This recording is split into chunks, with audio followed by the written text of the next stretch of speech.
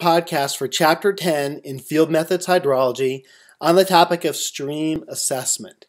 Now, this is a course in hydrology, and I started off this course by talking about the water balance and its centrality to understanding everything related to hydrology. But at the same time, throughout the course, we're going to be going much broader than just the specifics of water fluxes and looking at the driving landscape variables or other properties of the landscape or water quality that might be related to the water balance or in association with it. So this is the first, of a fairly sizable presentation that addresses one of those topics. And this is the topic of stream assessment because we've just done velocity and discharge, and we're having a field trip, or you may have just had a field trip associated with this unit. Now, stream assessment and watershed assessment are both broad topics for which there are many different methods and specifics of how to go about it.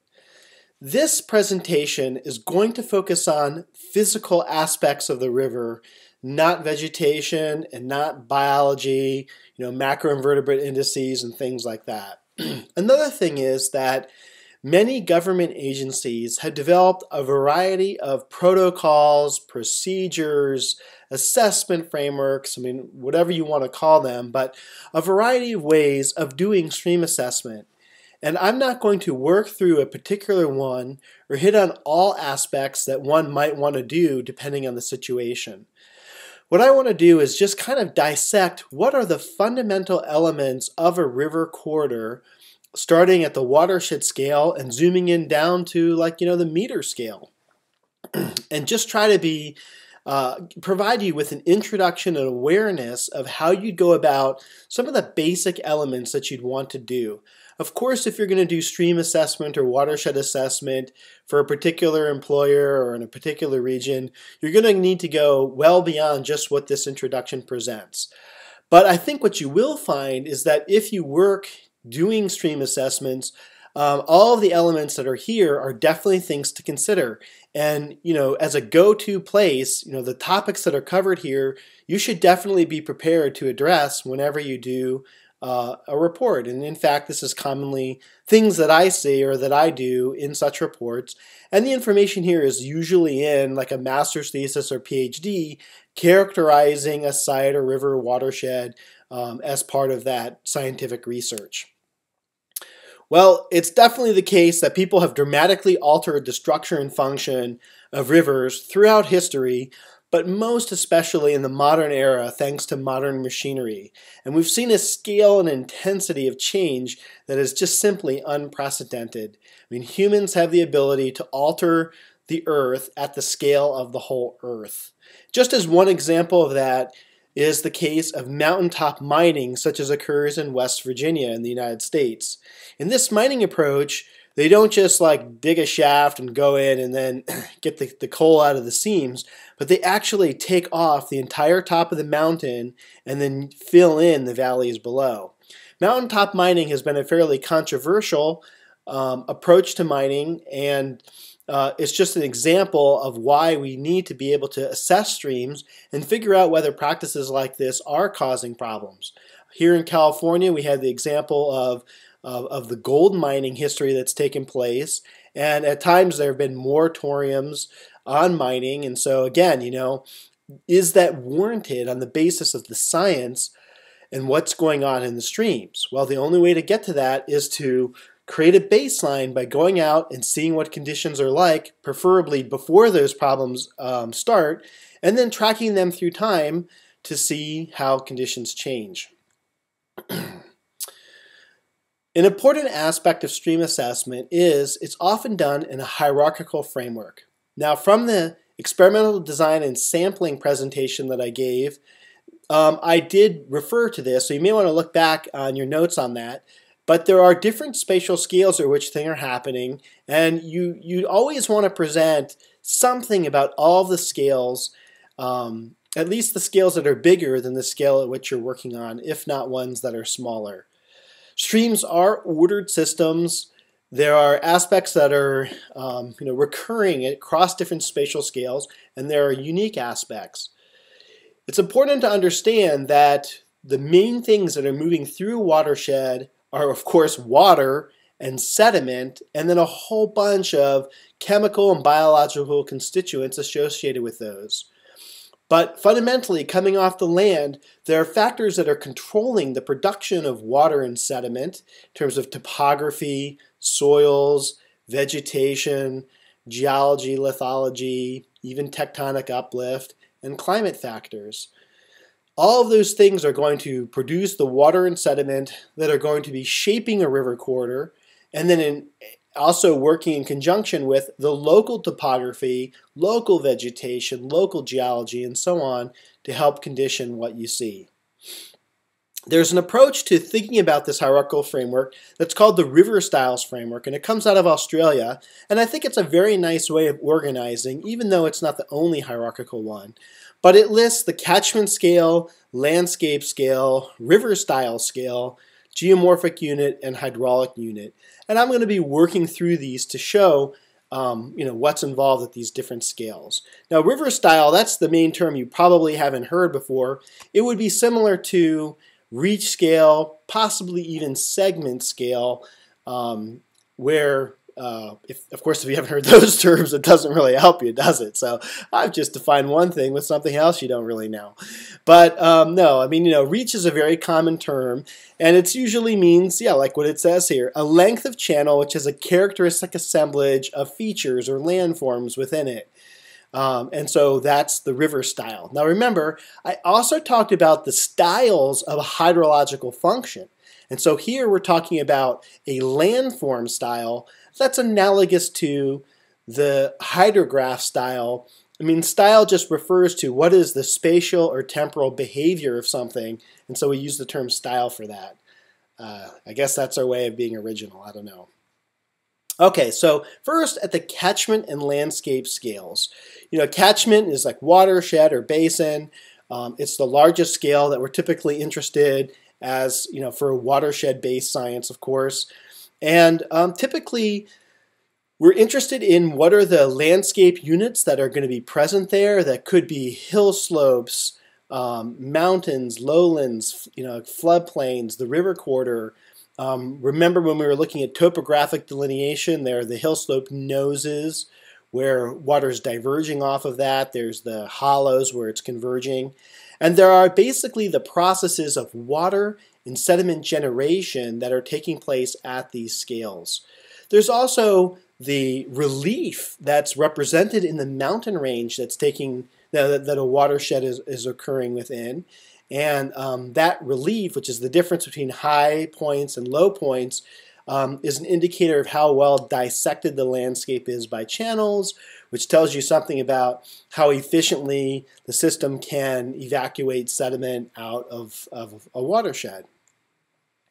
So the first thing that you'll see in almost any report about something about hydrology in the real world is a general description of the study area, which in this case could be the catchment. And so at the catchment scale, saying something about the climate of the system, like what are the temperatures and precipitations, how are they distributed throughout the year, are there typical kinds of events or disturbances that take place, and are there key historical ones of those that have happened that are particularly notable. That'd be a pretty basic description of the climate that you would need to know. You also might want to throw in evapotranspiration because that's also a common factor in climate classification. The next is valley type, and I'll be showing you what I mean by that, but it has to do with a fairly complicated idea, but the idea that the shape of the land across a region tends to be in relation to the balance between tectonic uplift of the land and the ability of climate to cut down through it.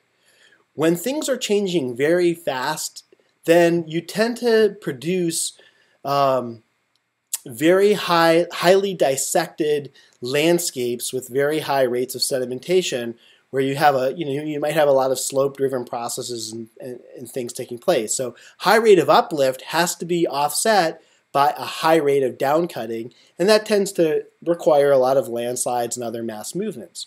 On the other hand, if something is moving very slowly and has a lot of geological resistance in terms of its slow uplift rates, then that tends to be offset by very gentle climate processes.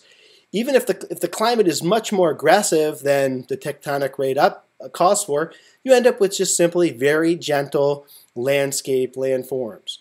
So I'm hitting on some essential ideas in geology about how geology and climate interact that are not really essential to what we're talking about, but give you a sense of the context of what's going on. And if you want to understand that in more detail, I offer a class in hill slope geomorphology and sediment budgets at the graduate level that covers that.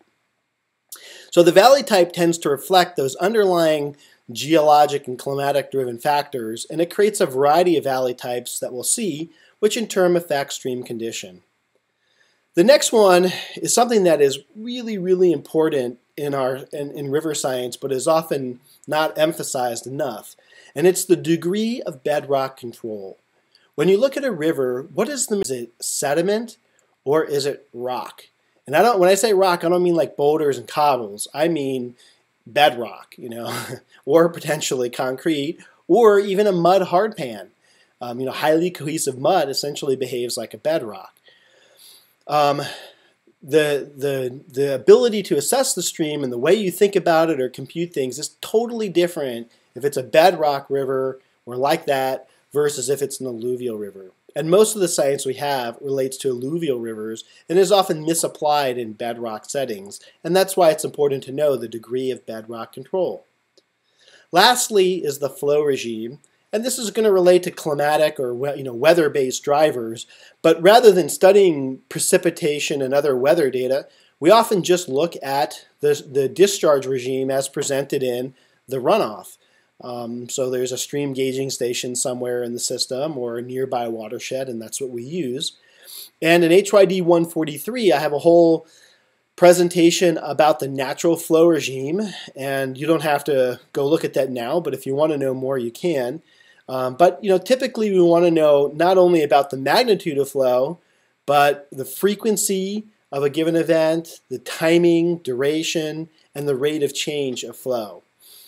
So all of these factors come together to define the overall flow regime that a river experiences, and they represent part of the general catchment description that you should have as part of any characterization of a stream.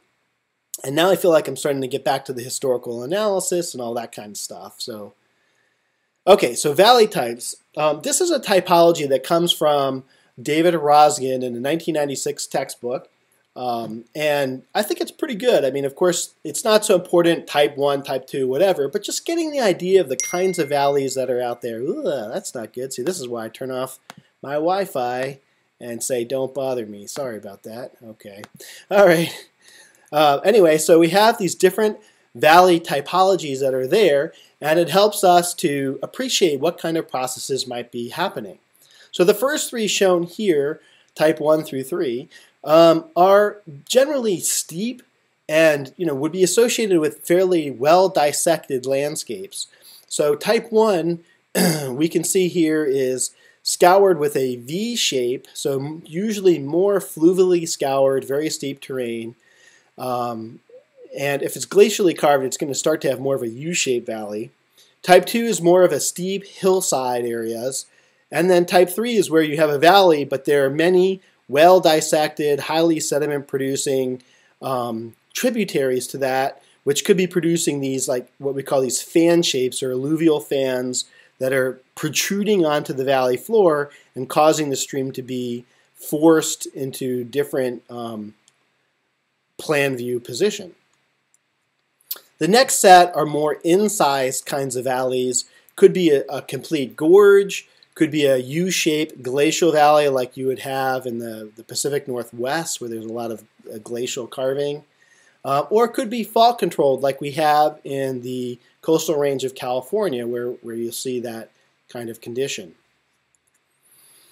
Then you start to get to the more lowland where there's a relatively low rates of uplift compared to the rates of climate-based incision. And so you can get a highly dissected, watershed with relatively, low to moderate relief for the contributing areas, to a broad terrace floodplain and a very large river, and generally been depositional environment over a long period of time, glacial outwash, and then extensive lowland floodplains and mud flats or inorganic flats, and finally deltas. And we're not going to be talking about deltas here.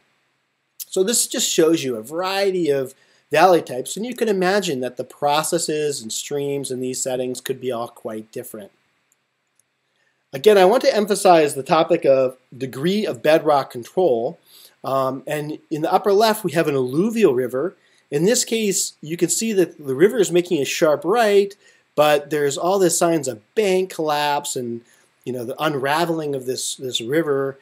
And so that's typical of an alluvial sitting, the idea that the water can adjust the banks in a relatively short period of time for relatively small floods. The far upper right would be a purely bedrock river. There are unique erosional features here, or potholes and flutes and so forth. But overall, where the flow is going is strongly determined by the bedrock, and that can only be changed over long periods of time through fairly aggressive slope-driven processes. And finally, you could have a mixed condition where you do see bedrock outcrops, but you also have alluvial sediment helping define the conditions too.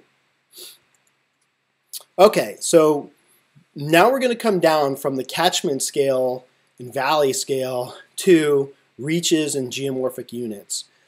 This is the scale at which you tend to see process form associations, so that you see a section of a river and you can say, well, I can discern what's causing that. I can see that the landforms that are there are responding to the processes that are driving them at the scale. And I mean, I guess you can do that at any scale, but this is typically a scale that's more commonly associated with stream assessments, because this is often a scale at which humans have had a big influence and where we're trying to manage the system in a different way.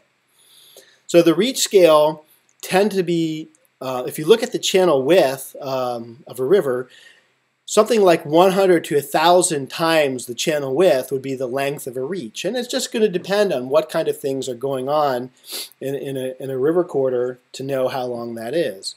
Do you have abrupt slope breaks? Do you have major tributaries coming in that are changing the character of the river? Are there man-made structures? The things like that could influence your decision to stop a reach and start a new one. Geomorphic units will go into more depth, but they're basically this individual landforms. Just like on a hill slope we had hollows and noses, well, geomorphic units in a river channel could be a pool, could be a bar, could be a glide or a riffle, for example. And so at this scale, this is where we're going to focus our stream assessment. And we're going to focus on measuring them in 5 ways: cross sections, longitudinal, planform, bed material, and bank conditions. Now what we're going to do is characterize, like measure, quantify the conditions. I'm not going to go into the topic of, are the values that you quantify representative of good condition or disturbed or impaired conditions. That's the kind of thing that is going to just depend on the specifics of an individual setting and is typically covered in a state or regional level protocol that's kind of beyond the scope of this course. So when we look at the cross-section of a river, the first thing to understand, if we haven't been exposed to this before, is that rivers, of course, are defined by the geometry of the shape of the channel in cross-section. And most of the time, the water stays well within the geometric shape of the channel as what we call base flow. But there is a stage that we call the bankful stage, which is shown in this second one, where the water is just filling that geometric shape. Now, it isn't always easy to measure the bankful stage, and there also are plenty of videos and other guidance about that, and we're not going to talk about that here. We may see the video in class, but we'll see about that. But knowing bankful is very, very important. And the reason for that is it denotes the transition from, of course, being in the channel to potentially flooding out onto the land. And that's a level that people have identified as having something to do potentially with why is the channel sized that way anyway. I mean, the river is sized to just carry that amount of flow in its channel, so that says something that there could be a process-form relationship. I would say, it hasn't turned out to be as successful as you'd think it would be, but it certainly shows a very strong correlation. The amount of flow or the discharge that defines bankful channel and the shape of the channel and other processes that take place. But it's not as much as I think other people would want you to believe. Then you can have higher flows, and I'm using the subscript 2 here to indicate the discharge that overtops the banks once in 2 years, 10 for once in 10 years, and 50 for once in 50 years. You should have already seen this notation from the first homework in the class, which you might still be completing potentially. And so it's not the exceedance, but it's the return interval. Okay. All right, so now how do you measure a cross-section? Well, the traditional approach, and I have to say traditional because as I said in the geographical positioning lecture, this is all kind of changed now, but let's just look at it traditionally. So if you want to go out to a cross-section, you take your auto level. Remember we talked about auto levels for measuring slope in the river for the discharge presentation. So you set up the auto level, you create your horizontal. In addition to that, put a pin in on either bank or refer to a tree if there's some trees there. And then you need a graduated measuring tape, or it could be a cable that has like little metal balls or some kind of marks at a specified interval. Typically you want to have 30 measurements across the channel, but if the channel is relatively uniform, you could have more measurements where there's more change and less where it's relatively flat. In this case, more changes all along the banks and it's relatively flat in the middle. But let's assume for a moment, like you do a uniform measurement of 30 measurements across the channel. Then you're basically measuring the shape of this cross section. Don't worry about where the water is at all. It's kind of irrelevant. And as you go across, the person with the auto level just sights off the values on the vertical rod, and they either write it down or they call it out to somebody who is the designated writer. And we'll be doing this in the field, so you'll see how that works. Once you have a cross section, what are some of the things you can get? Well, for any given stage, you can get the depth and the width. You can estimate the wetted perimeter, the cross-sectional area, the hydraulic radius. And then also, if you can successfully identify the boundary between the channel and the floodplain, then you can identify the bankful top width, which we just call the bankful width, as well as the bankful depth. And there's some more measurements associated with that. So once we have the bankful stage, if we go to an elevation 2 times the bankful stage, and we then look at the top width there, then that can be defined as the flood-prone area, and we can have that flood-prone width and flood-prone depth. Then we can define something called the entrenchment ratio, which is the ratio of the floodplain width to the bankful width. Now I hate this definition because a higher entrenchment ratio value means less entrenchment, which is the stupidest idea I've ever heard. Because you think, boy, I've got a really high entrenchment ratio value, I got to be really entrenched. Let's try to think about what this means. What is entrenched? Okay, entrenched is a very important concept in assessing a river. I want to know if my river has been cut down disproportionately more than it should. Incised rivers or entrenched rivers are extremely difficult to fix. I would say they're the most enigmatic problem that we have, and it's really a challenge. So knowing whether a river is overly incised or entrenched is very important. On the other hand, there are many natural rivers that have high entrenchment ratio values. So it's not necessarily an indicator, but it could be in the right situation. So now let's just think, imagine a simple U-shaped river. I should probably put my face out of there. And imagine one that's relatively narrow, okay? Well, if I have a low water level and then the water goes up, like a slot canyon, for example, it doesn't matter what stage I'm at, I'm going to have the same width, for a flood as for a base flow. So that's a case where you have a very entrenched system, which means it has a very low entrenched value because, in the limit, the flood-prone width and the bankful width could be the same, and so you have a value of 1. The entrenchment ratio cannot be any lower than 1 because, well, I guess it could be. I mean, I guess you could have a Erlenmeyer flask shape of a river or something, or a Florence flask. I mean, it would be awfully strange to have a river with a cross section like that. But it's possible, a cave or some sort of pipe or something like that. So on the other hand, it's much more common that you're going to have something like that. And so, or as shown in here, if the flood-prone area is very wide and the bankful width is relatively small, then the entrenchment ratio will be high, which means it's not entrenched. Now, maybe I just don't know something here, but why would you call something the entrenchment ratio if the higher it gets, the less entrenched it is? I don't know. Maybe there's some kernel of wisdom from the dark ages here of geomorphology, but I'll get off my soapbox now. Okay, now here's something really, really cool, and this is really hard to grasp, but it's so cool, so powerful, so I have to show you. There's something called at-a-station hydraulic geometry.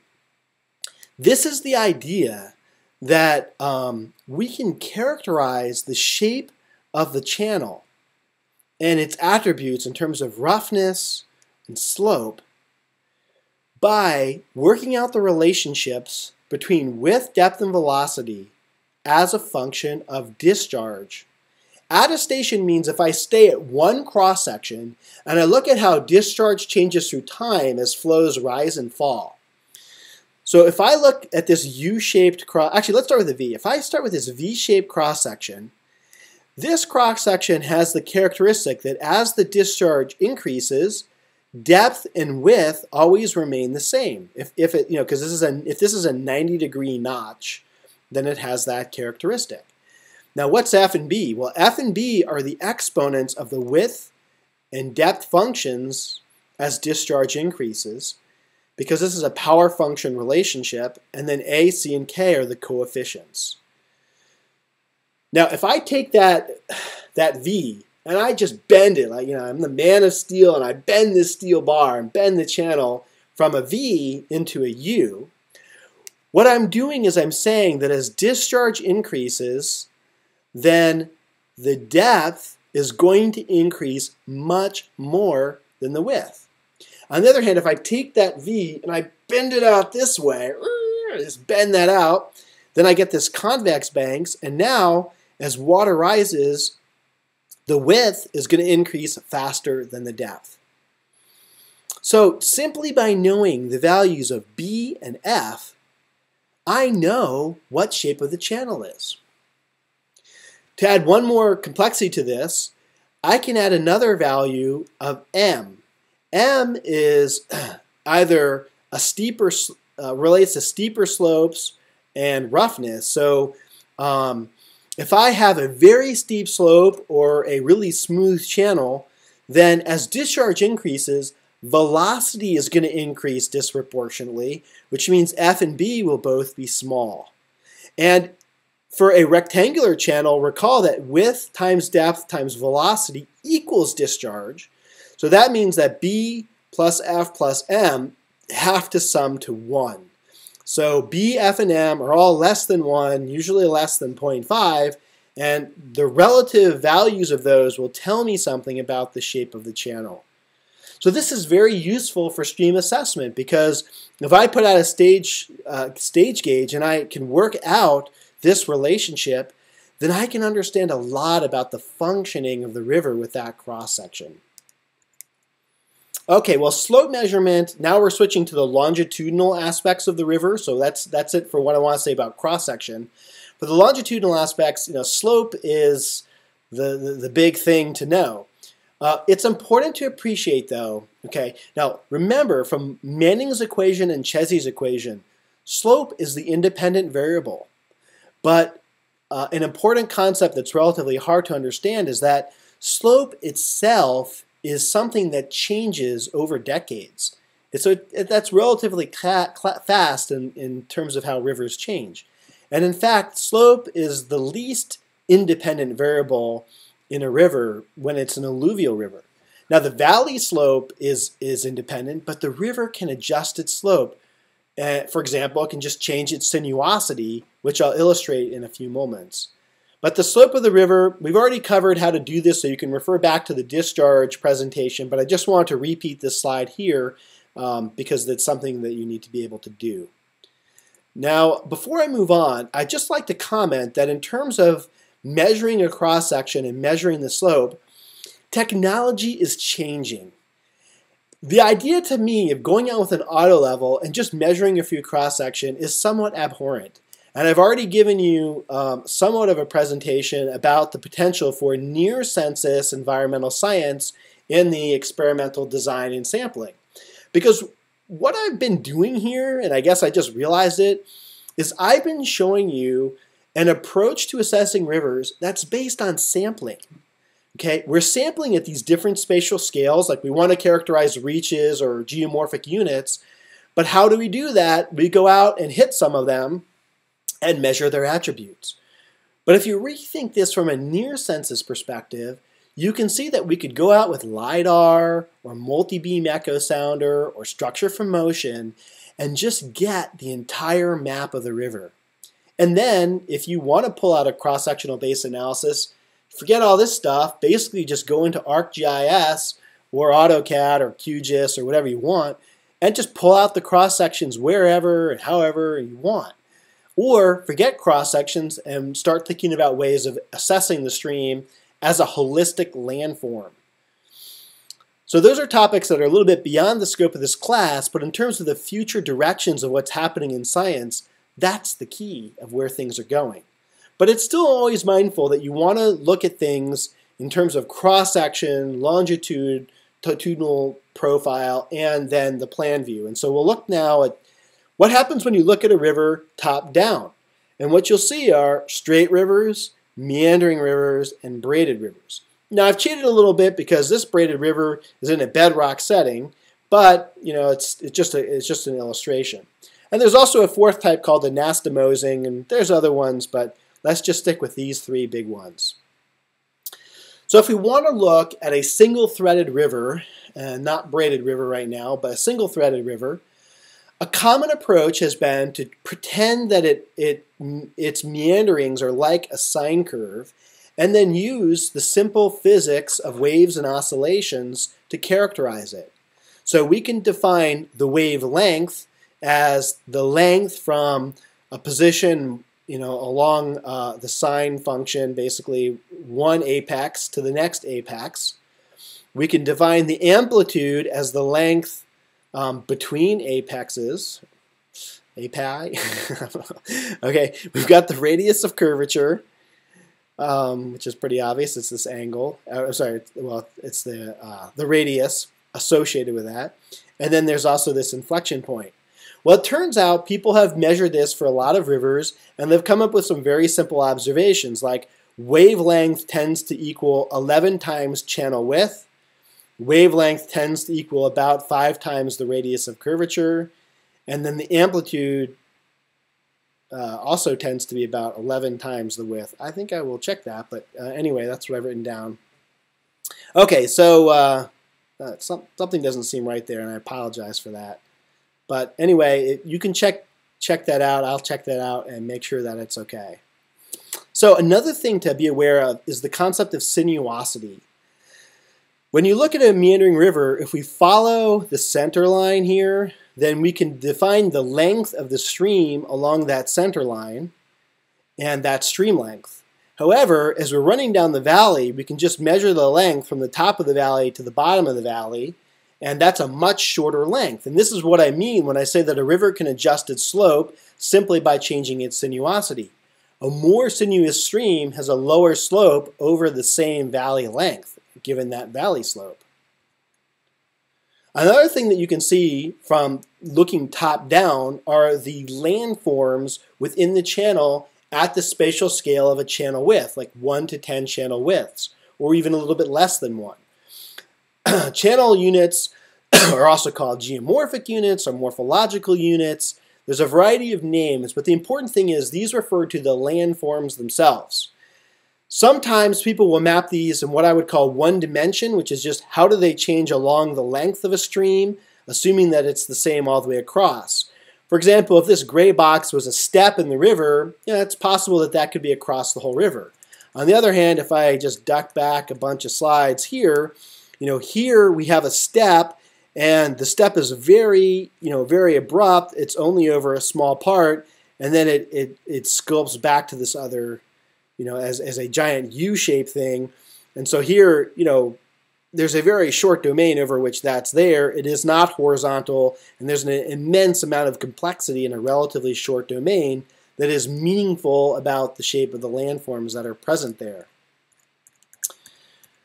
And so as a result of that, you can also try to map these either in the field or with different computer-based methods as two-dimensional, planform views, as your riffle, pull, run, glide kind of things, as being fractional widths of the river.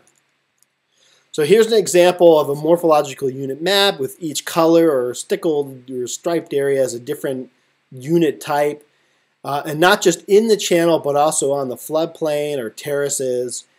And after making a map like this, you could compute the area of each one in the river quarter, and then what's the percent of the total area, with the ones that are highlighted here being the most of the in-channel units, which is the top group. Then there are the bars, and then there are the floodplain and terrace features. At the next scale down, it's possible to look at hydraulic units, which are not landforms, but tend to be more discharge-dependent attributes of a river. So the geomorphic units, they don't change as discharge changes. Hydraulic units do. Hydraulic units are not the riffle, but is the pattern of the water over the riffle, and that can change as a function of discharge. But a hydraulic unit is the combination of sediment that's on the riverbed in combination with the depths and velocities that are present there. Could be boulders, could be woody material or other things that are influencing it. And you're looking for a coherent feature. Now, whether that feature is uniform or not is debatable. In the River Styles Guide further up, if I go back, it does say that these should be uniform, and I'm not sure that I would agree to that. Uniform patches of flow and substrate. For example, if you have a recirculating eddy, that eddy is a single coherent feature, but I wouldn't describe it as uniform from spot to spot. One way to get at hydraulic units is to do something called two-dimensional hydrodynamic modeling. This is where you look at the pattern. You put discharge in at the upstream end, you need Manning's end for your domain, and you need the stage at the downstream end, and then it computes the pattern of depth and velocity at the resolution of a computational grid, which could be like 1 meter resolution or something. And then you can see that there are patches of peak velocities or very low velocities. Like red is high velocity, blue is low velocity, and green is kind of in between. So there are these different areas with these different hydraulic units that are in there. Okay, the next overall attribute of interest for stream assessment is the bed material. A very common approach to characterizing bed material is with the Wentworth size class system. Bed material is often fine. It could be like clay or silt, sand, some kind of material like that. Could be very, very small. And so here's the size in millimeters or microns of that material. Because it spans over a wide range, it's helpful to use the log 2 scale. log 10 is too big. Like log 10 is good for hydraulic conductivity for groundwater movement because it has such a wide range. But the bed material size, it has a fundamental limit. And so if you do a log 2 scale, you're talking about 34 orders of log 2 magnitude. And these are very manageable numbers, from -20 for the largest down to 14 for the smallest. And then the Wentworth size class is just a qualitative description for a range of particle sizes as to what we're going to call it. We use the term mud to represent all sizes of clay and silt. And then we use sand. That sand goes from 62.5 microns up to 2 millimeters, which, yep, right here. And then from 2 to 32, let's see. I usually think of, okay, well, so there you go. From 2 to 4 is gravel. No, okay, well, they call gravel here quite a big range, I guess. I usually think of it as 2 to 32 or 2 to 64. And then, cobble, this doesn't have cobble. So this, this size class, yeah, not too detailed over here. But anyway, so, and then once you get above 256, that's 25.6 centimeters, which is almost like a 1 foot diameter. That's like basketball-sized feature, and so we use the term boulder for that. Okay, so with this size classification system, what you typically want to do is characterize the bed material in 2 ways. What's on the surface of the bed and what's in the subsurface. How are you going to do this? Also, we need to have a spatial sampling approach. And we also are going to run into the problem. Now we need cross sections. We need to decide, are we going to stratify the landscape, uniform sampling, all that stuff that we've already covered. And are you going to use equal effort? So in this case, we're going to locate a reach.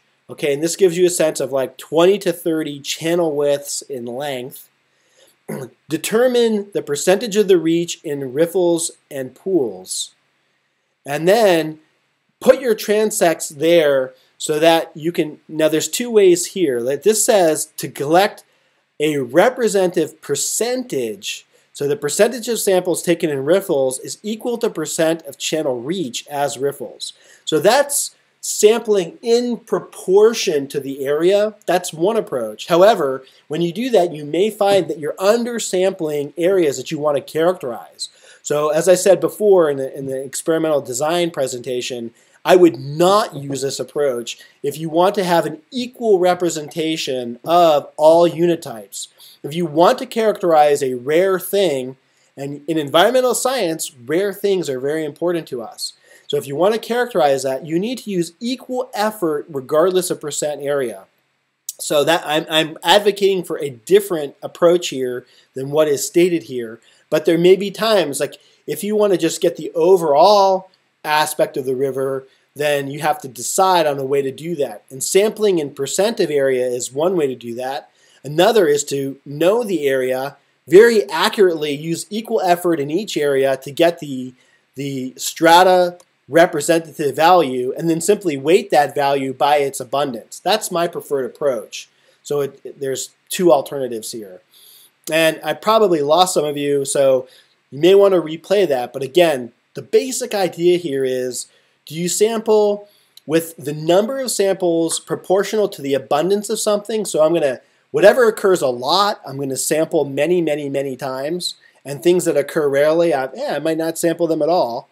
Or am I going to sample each type of thing equal effort so that I can really well characterize those, and then based on that excellent characterization and the assessment of the uncertainty in that characterization, I can then adjust by area to get the correct value. Another thing I want to mention here is this does talk about a pebble count method, and so I haven't talked about the specific methods of sediment characterization because I'm going to be covering that in another presentation. So there will be a surface sediment characterization video podcast, and so I'm not going to go into the details of those methods, but I'm trying to focus on what you would do in an overall stream assessment. One of the reasons why we care about sediment, it's hydrology, but sediment is really important, not only because it's moving around in unprecedented amounts, and we're eroding our land in unprecedented in history. But it's just a fundamental aspect of how rivers change, because sediment has to deposit or erode to see how those changes take place. And so this is a very simple diagram. It's called Lane's diagram, and it helps to illustrate the processes of water and sediment movement in a river in relation to channel change. So imagine I have a condition of river such that the river is not eroding or filling in at all. Now, let me add more water. So if I fill this pitcher up and get more water, forget the fish, but just have more water, then you could imagine that this side of the scale is going to go down.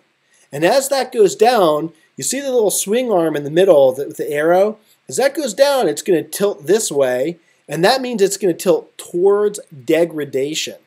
See how that's going to change. So more water means more force driven by gravity, which means more scour. If I take the slope, so if I just shift this weight on the right in and out, so if I shift it out, that shifts the weight further out on the scale, which means that it has more lever action, so it's going to pull it down. And again, that's going to tilt it towards more degradation. If I push the slope in or I take water away, then it's going to swing back. On the other side is the sediment. If I just put on more sediment, just keep filling the water with more and more sediment, now I'm going to be shifting the pendulum towards aggradation. And it's going to be filling in because I've simply got too much load that the water can't carry. If I take the slider and I slide it from coarse to fine, then I'm going to be increasing the ability of the river to channel, so it's going to I'm going to be increasing the ability of the channel of the flow to carry that fine sediment, so it's going to tend to either not erode or fill in, or it's going to swing towards degradation. On the other hand, if I put a lot of big stuff way out there, it's going to be really hard to move, and so now I'm going to shift towards aggradation and fill in again. In the very bottom, QS stands for the discharge of sediment, QW, discharge of water, S is slope, and D50 is the median particle size. So just think about how these scales work. It's a good idea to help you just appreciate the processes of degradation and aggradation in response to the controls of total discharge, total sediment, slope, and sediment size. And if you can understand this diagram, then you can see why a lot of the attributes of the river that I've been talking about measuring are important for stream assessment. Okay, bank condition is the last variable that I want to present for assessment. This is a qualitative assessment of bank condition where you look at the shape and you infer what's happening. So if you have a very high bank relative to water depth, then you have a high risk of being undercut. So that's high risk. Bank angle, if you have, of course, if it's already oversteepened, there's a high chance of collapse. So that's high risk. And see bank erosion potential on the left, low, moderate, and high. Density of roots, if you have a lot of roots, that applies a lot of cohesion, or if you have a root ball that's present there, that could all be holding things together and resisting erosion. So that is helpful. Soil stratification is I mean, of course, if that stratification provides stronger layers, that's good. But if those layers are layers that are highly erodible, then that weakens it. Now, I don't entirely agree with this particular assumption because, of course, if this is all sand, then having a complete sand bank would be the most erodible. And if you have a sand bank and you add some clay layers into it, it will stabilize it. I mean, think about concrete. We add rebar because it adds a lot of strength for it breaking apart. So soil stratification is sort of a mixed bag. If whatever is there, of course, the weakest layers are always the weak link, and you have to look at that. Particle size matters both in terms of size and a mixture. So if you have a uniform particle size distribution, or like a lot of the same size, then it's going to be like marbles, and there'll be a very easy ability to have friction internally and have the whole thing fall apart. If you have a lot of angular pieces or a mix of different sizes or even fine material that's cohesive, then that helps to hold the whole thing together. So this is more of a qualitative characterization. Now if you wanted to do a bank condition assessment in a quantitative way, now you can go and hit it with terrestrial LiDAR, or you can take repeated photos through time and look at changes through time. And we can get a very quantitative assessment of the details of how banks change. Okay, so what I've tried to do in this presentation is look at a couple of different spatial scales. Think about what's happening at the catchment scale. Think about what's happening at the scale of a reach as two of the key ones where you're always going to want to present some characterization. We looked at the different kinds of valleys that you might see, and I've talked through some of the processes there in terms of tectonic uplift and climate that are controlling that. Also, geology would be very important, lithology. But then at the reach scale, being able to look in cross-section and longitudinal profile in plan view looking down on the river, characterizing the bed and bank material, these are the big ways that we can assess the physical structure of the system. What you do with that information is still, it's not what this class is about, but what we're going to try to do on our field trips is think about these kinds of variables and, even be prepared to measure these and do an assessment, both for the small watershed field trip we're going to have as well as for the stream field trip. Okay, so I'll stop there.